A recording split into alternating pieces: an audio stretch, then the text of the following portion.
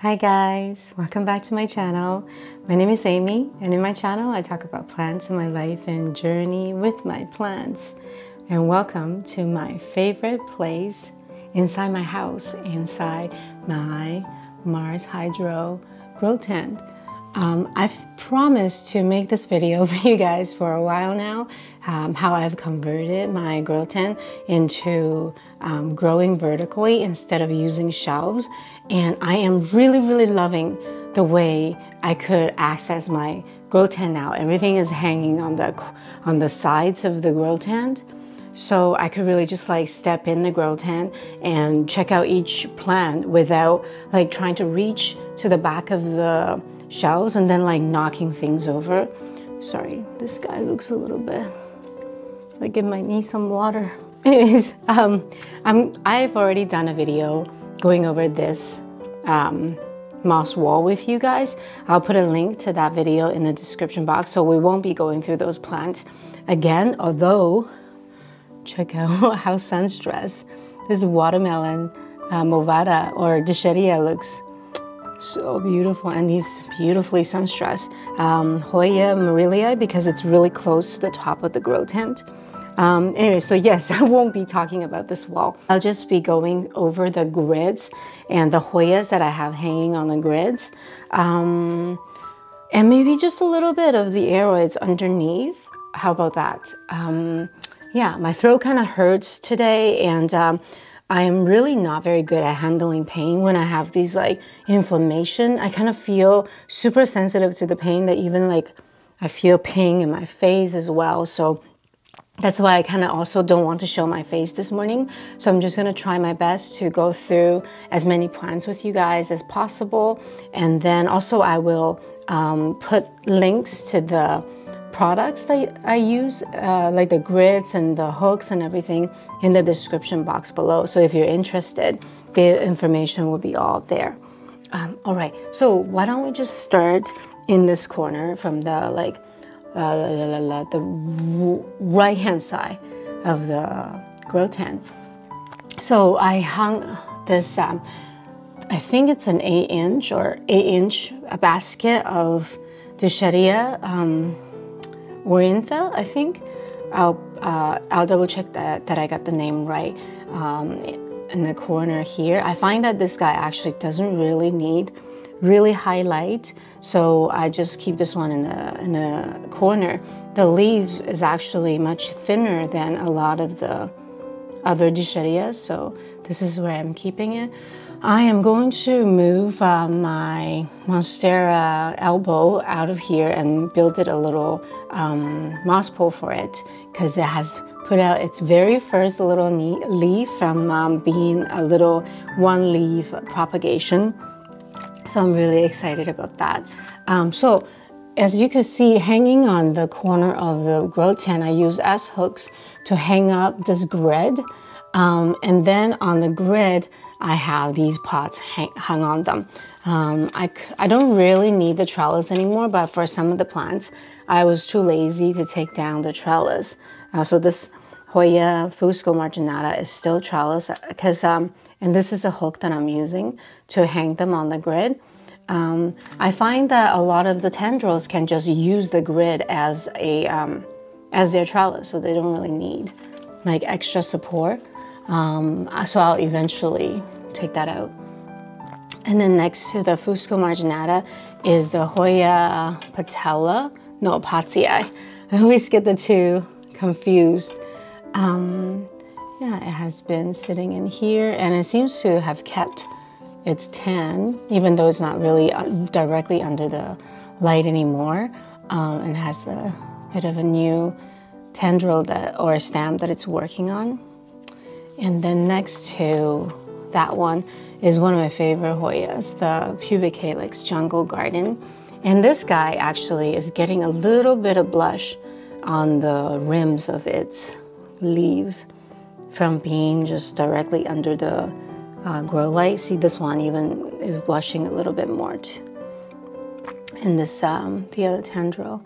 This one has a, let me see, this peduncle has bloomed many times, and the flowers are really big and beautiful and quite long lasting.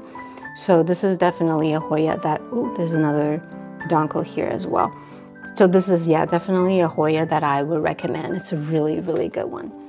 And then kind of like stuck here in this corner is the Hoya crucipitiolata. This is the non-splashy kind, which I think is really, really beautiful. I had actually chopped all of its roots off on camera with you guys and rerooted it in pond, and it's rooted really well in pond. Yeah. And then underneath I have a Hoya biacensis. I'm really hoping to get some splash back from this Hoya, but it just doesn't look to be the case. Yeah, but that's okay. Hanging on this Dichetia, I have hung another Dichetia. I just moved this one here actually, the Dichetia ovata. It's flowering right now. Really sweet. Here. Actually, the one on the moss wall is flowering right now too. They just have the same flowering schedule. And then it's a little bit harder to see, but in the corner here I have a Hoya rangsang.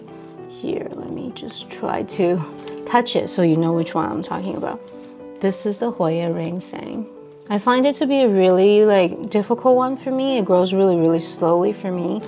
And then in this corner, I have this Hoya, is it Tangamus? Tangamus?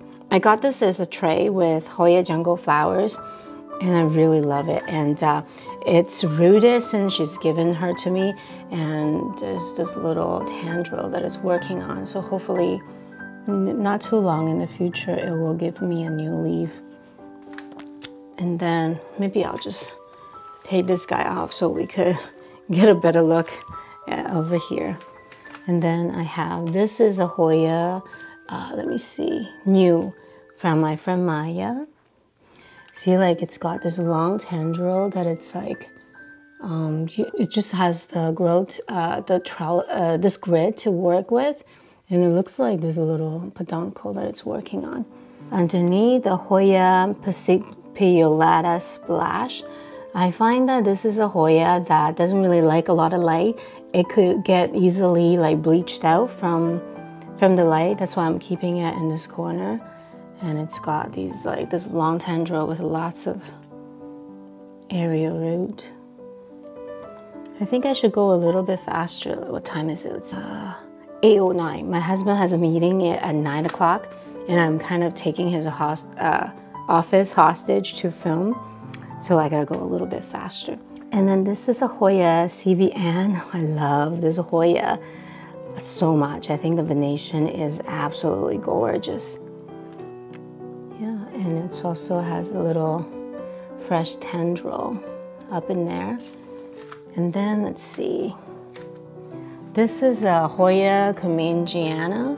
I love the growth pattern of this Hoya. I think it's really, really stunning. And then this is Hoya Forbetzii. Let me see. Okay, yeah. So it has, this is one of the new imports since last September. And it has, this is the newest leaf. And it has this long tendril, and it looks like it's working on another new leaf, but I don't know. Sometimes new leaves are so hard to say whether they're gonna stay or they're gonna go. So I'm always not holding my breath with Hoya new leaves. And then this is the Hoya pricktie, which I think is so stunning. Here, this is its newest leaf. The Hoya new leaves are just so dark and so glossy. It's so pretty. And then I have a Hoya Australis Lisa here. This is another Hoya that I just really can't really get the care right. It's dying leaf. And then underneath, this is a Hoya Joko. And she also has a really long tendril. I'm just gonna tuck it in the grid. And then let's see, oh, in this corner, I have the Hoya, hold on, Hoya Forbetzii cross Dakii. I had to recently treat this one with root mealybug, and I'm really worried about losing it. You know what's a really scary thing to see on Hoyas is yellowing around this area. When you have yellowing around this area, it almost means that the Hoya is not gonna make it. It's usually stem rot, but the leaves are firm, so I'm still holding out hope, although it's not a guarantee, even if the leaves are firm. If this area is yellowing, then we have a big problem. And this is the Hoya Wilburgrave's China Annoyed. It has not grown for so long. Oh, look guys, I think this, I need to treat this one too. Look at this attached to the root, these white fuzzy stuff, that's root mealybug. Okay, so I'm gonna take this one out, and then I'm going to rinse off all its substrate and then soak it in hot water around 45 to 50 degrees Celsius. And if you like, I also will add a little bit of maybe insecticidal soap and soak it a couple of times with like that temperature of water to kill the eggs. This is the Hoya Meredithii. It has been dormant for a really long time, but hold on. There is some activity on the stem. So like on the top, there's a little bit of new growth. This is a Hoya Borgay. I have a resident spider that lives in that pot. I don't know if I will be able to show him to you guys. Is he there? Oh yeah, he's on the leaf in here. It's really hard to see, but should we name him? He's so cute. I love seeing little spiders and how they like find this an appropriate environment for them to live. I really like that. This is the regular Hoya Polynera. Why do Polyneras hate me?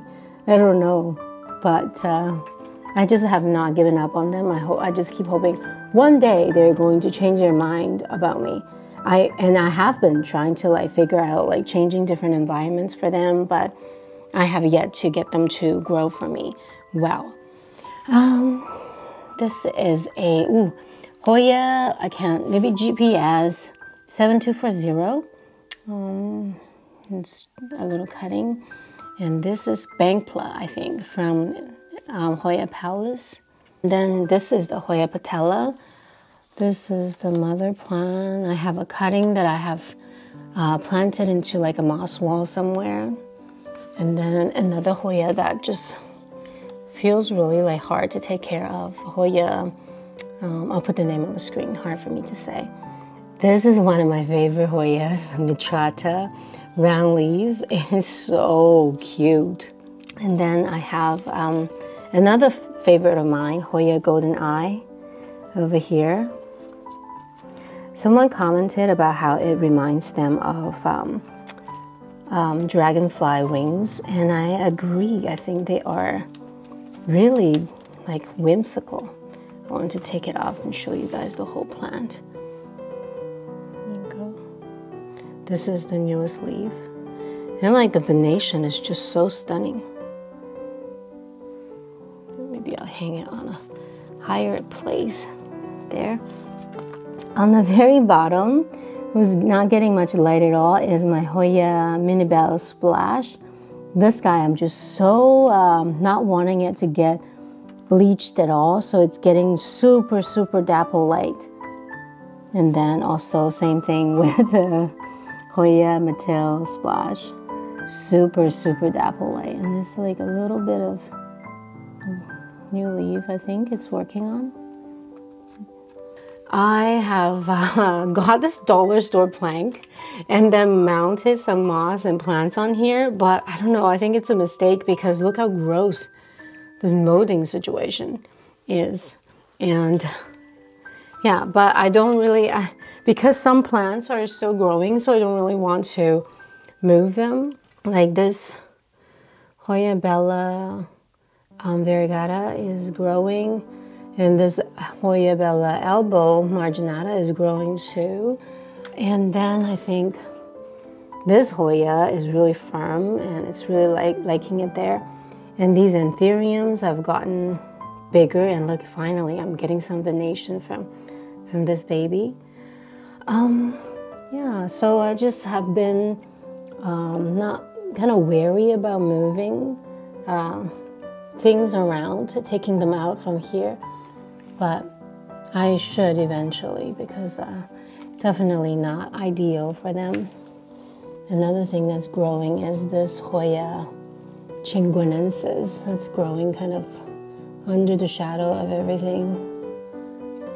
But yeah, I just need to find like a better plank for this guy. Ooh, another Hoya that's growing is this Hoya. Is it Kentiana or Yeti variegated? But there is a new stem in there. Can you see? There you go. So cute, hey? This is one of my favorite Hoyas. It's just so beautiful. All right, I already seen you. You need to make room. Excuse me. Move him a little bit over there, tuck you over there. All right. This is a Hoya Welliniana 152. I had to reroot this, and I think one of the cutting is rerooted because the leaves are firmer, and then this one is still kind of wrinkly, so it's not rerooted yet. Yeah, you'd be surprised. Sometimes I just think, oh my God, it's taking so long, it's not gonna get rerooted, but they actually do. Even if it takes a long time, eventually they still would plump up. So you just have to be just a little bit patient about it. Unless, you know, there's root rot, then you have to also check on that too. Yeah, fine balance. I have a Hoya compacta Moena. And then I have my Hoya Gunangaling here. It had a little bit of a new growth point here before. I had to also treat it, so the new growth point dried up. So now we're back to hopefully square one, which means the pest has been taken care of. But I don't know. But the leaves are really firm and it feels really healthy, so that's good. This is a Hoya Wilbergated. Am I saying it wrong?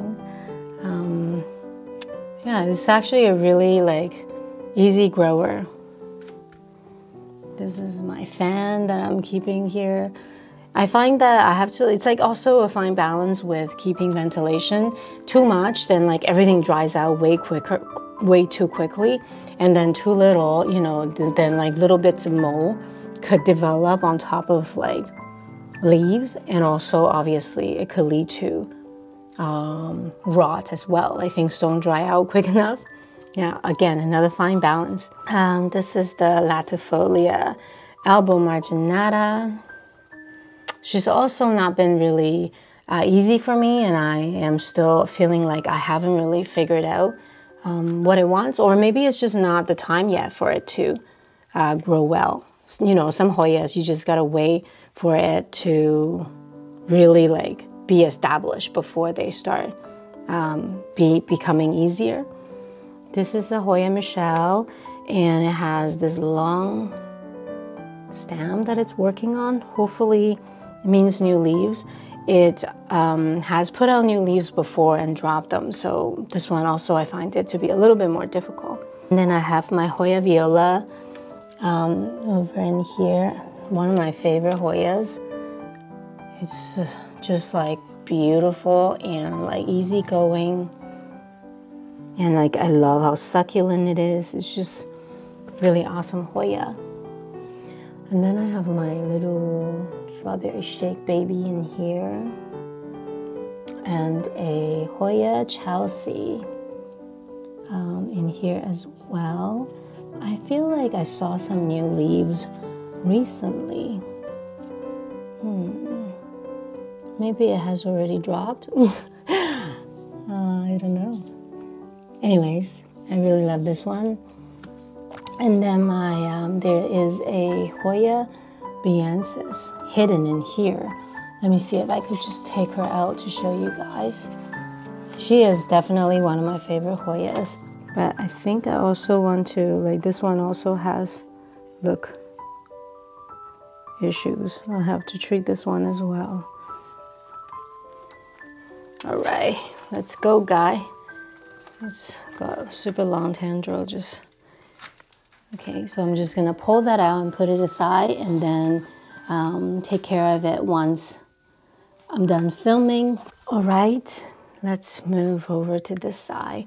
In this corner, I have my other Duchetia. I think this is Duchetia Jerry, but please don't quote me on it. But I really love it. It's super cute, and yeah, I'm just a really big fan of Duchetia. Look at this new leaf over there. Shiny and plump, so cute. And then another new leaf in there. I want to copy Kevin from Hakuna Maplanta. Future Kevin, zoom in. Yeah, so future Amy, zoom in. And then I have, what is that? Oh, the Hoya Crimson Queen. It's got so much white. So pretty. So like I have two varieties. One is this more like round shaped leaves, and the other one is more like elongated leaves. I forgot the name of this. I think Kalamatan Hoya. And then my Hoya David, is it David Cumming? So these were the new leaves, and these were the new leaves. And ooh, look. New flowers, and of course, mealybugs taking advantage. Hold on, let me just get it. All right, I got the mealybugs, but like, look at how cute these plum flower buds are. I love them. This is a really lovely Hoya. And also I find that it's actually a bit of a, I think it's a co-grower, because a couple years now already that it has like grown new leaves and flower during the colder season. Hanging, oh, look, another, I didn't even realize. Is that, yeah, that's from the same Hoya. That's cool. And then I have this Hoya, it's a cross between Hoya Jennifer and another Hoya, I don't remember. But she's really gorgeous. She was a much bigger Hoya when I first imported her, but then I think she has some type of maybe bacterial infection, so there was like lots of these red dots on her, and I had to keep trimming her leaves. This is so stunning, Hoya Russell, beautiful. And then this is a Hoya Marillae long leaf, very stunning. Don't remember, but oh, something like NS 050, I think. I'll double check and write the correct name for you guys. This is a Hoya, let me just double check the name. SPVL9. She is super adorable. Yeah. And then this is the Acuta variegata. See, this is, it doesn't really get a lot of the ventilation, so it has like a little bit of mold built up on her leaves. She is really interesting. She has this like a really weird growth stem.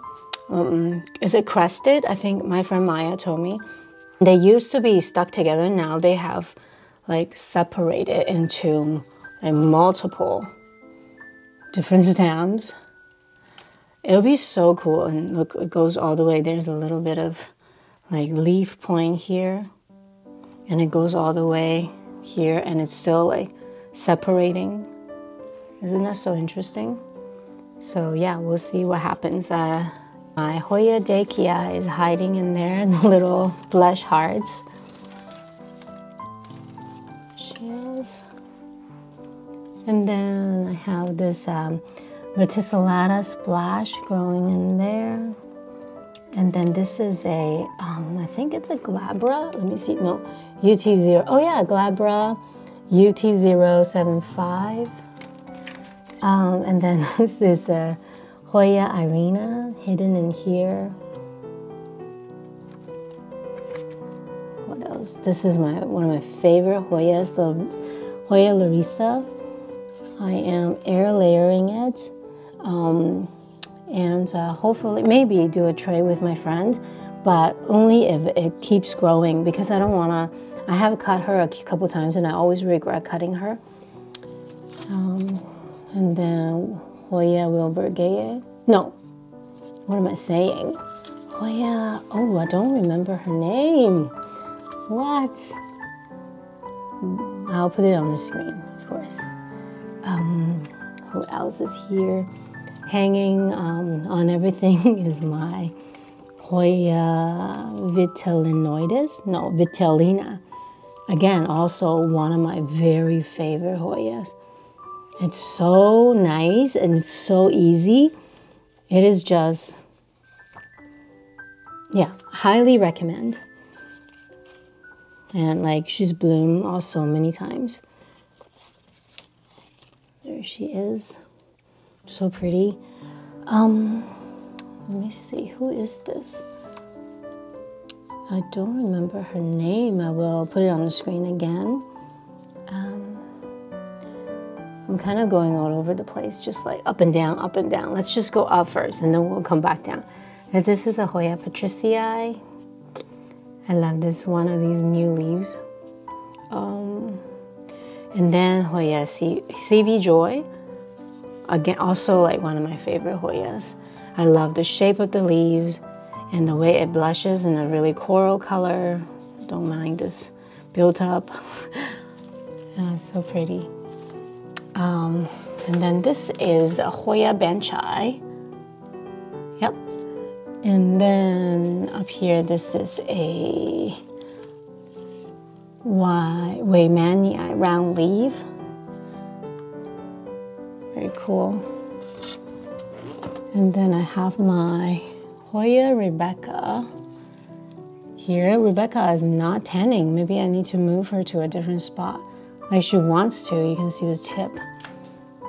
And then she has also some flower buds here. And then this is, who is this? Let's see. AH021. This is Bretonnier, who needs to be watered. This is a Hoya Vitellinoides. This is one of my favorite, Hoya Serigauensis. Just tanned so beautifully. I wonder if my freckles are getting intensified as I'm standing under the grow tent. Grow light. And this is a Hoya, I think 049, maybe. I'll double check. Just really pretty. And then hidden in here, we have the Pseudo Littoralis. So red and so beautiful. Oh, Hiya. Oh, my Susie Q is growing a new leaf. She's so cute. And then this is another Hoya Waymanii. No, this is another Hoya, what is it? Mitrata. But the other one was a round leaf, and this is not the round leaf one. And then I have, this is a Hoya, Lois. It was an import and hasn't started to grow new leaves yet. I'm trying to mount this Deshetia to see if it'll bring it back to life, but I don't think it's rooted just yet, or if it will root, I'm not sure. This is a Hoya I got from Crystal Star Nursery. Her name is Pendurata.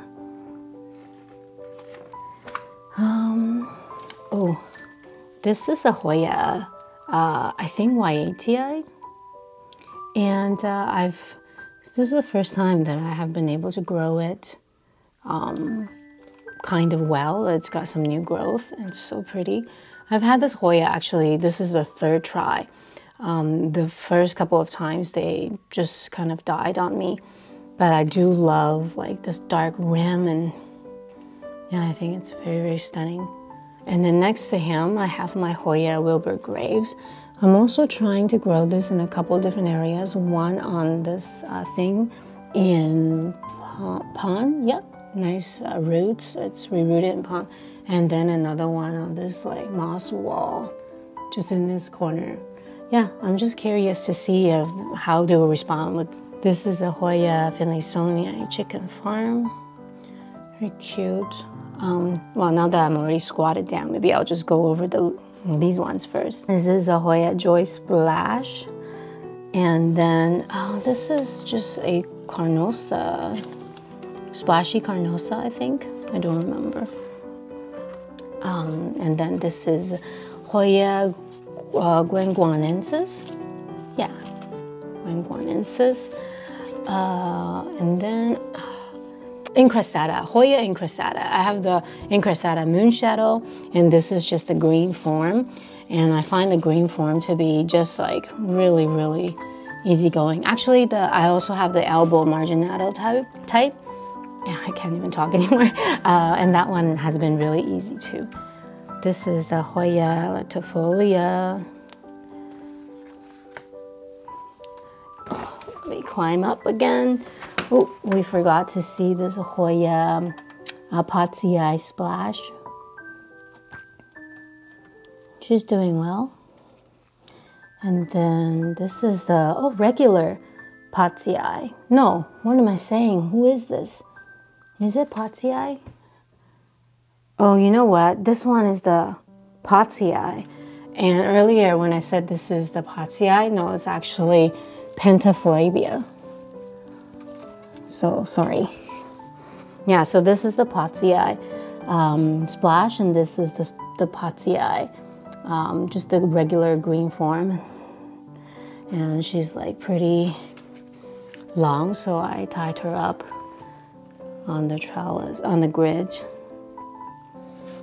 And then this is a Finlaysonii and I think Dakii cross. And I originally thought, is this just like my Hoya, what's her name? Svelana. But they do look a little bit different, so I'm not sure. Hoya Jennifer. And this side was sold to me as one cutting, Hoya Finlaysonii Splash. And then I also have another Hoya Finlaysonii, but I don't really know the exact like ID for this guy, but definitely one of my favorite Hoyas. So pretty. Am I missing anyone? I forgot to. This is the Hoya Hushkeliana pink. So pretty. Yeah, you know what, you guys, I've already taken up so much of everybody's time, and also like I want to get out of here for Jordan's meeting. So maybe we won't look at the aeroids today. I moved this one in here because I love this plant so much, and it has never really done very well in a room environment. So I'm gonna try in the grow tent, and it's already putting out a little bit of a new growth there.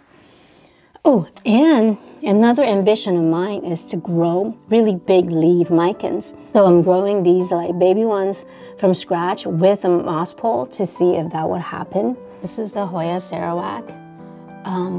Yeah, it's just really big, so I'm not gonna hang it on the grid. I'm just gonna let it sit on the floor. The pink princess, I also just made the moss pole for. I'm excited for her. Oh, another thing I want to tell you guys is that, remember in my other video, I said maybe I'll move my Nangari tents in the grow tent, and then like immediately it just started to, this new leaf that it was taking forever to grow, just immediately started poking out. Is it not focusing?